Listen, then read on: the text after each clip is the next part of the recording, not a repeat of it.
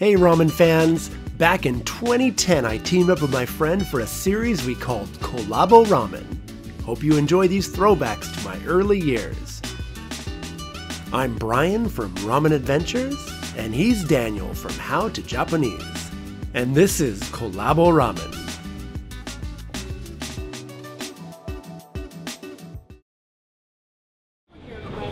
My parents were in town last week to see the cherry blossoms, so Brian and I took them to Keisuke Nidaime, our fourth and final stop on Tokyo Ramen Street. Takeda Keisuke isn't your average ramen chef. Along with 5 years of Japanese, he spent a dozen years studying French cuisine. He brings this knowledge to his series of shops, with each one blending the traditional and the not-so-traditional. The branch at Tokyo Ramen Street takes his second shop, Keisuke Nidaime, and brings its shellfish broth to the station. Alright, we got the Nidaime spoon. Let's try it for the first time. Yep. Good smell.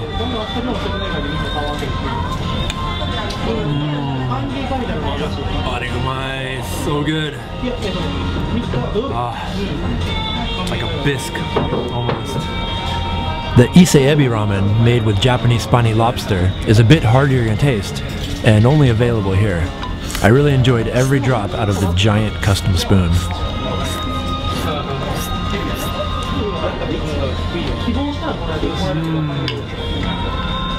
Oh, it's great. I went with the shrimp wonton ramen, which includes several hearty wontons and a slightly lighter broth. Yeah, that's rich. Not too different from the lobster one though. Pretty good, real good though.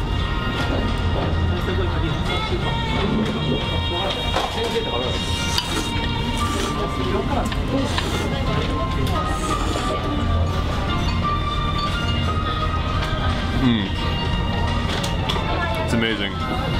Here's what my parents had to say about the ramen. It tastes like I'm at the seaside. I can taste the ocean. It tastes like spaghetti without the tomato sauce. I think a little bit different than spaghetti without the tomato sauce.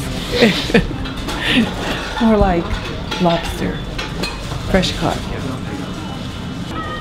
If you like Keisuke's take on ramen, check out his other shops scattered around Tokyo. Shodai serves burnt miso.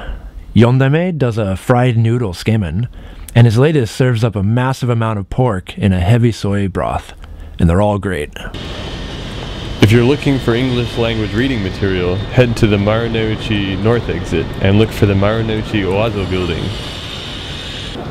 Maruzen is a great bookstore, and this location in particular has an amazing selection of books and magazines in English on the 4th floor.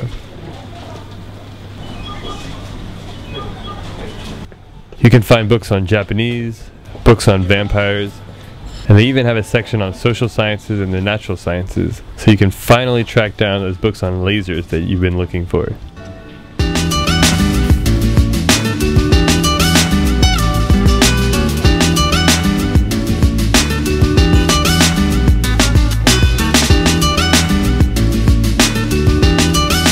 Thanks again to iVideo for hooking me up with this portable Wi-Fi unit. iVideo will ship a rental pocket Wi-Fi to your house before your trip, so you have it ready to go. The Japanese models have unlimited data, great for streaming all your favorite Ramen Adventures videos. Hey, check out the link in the description and use my offer code for a sweet discount.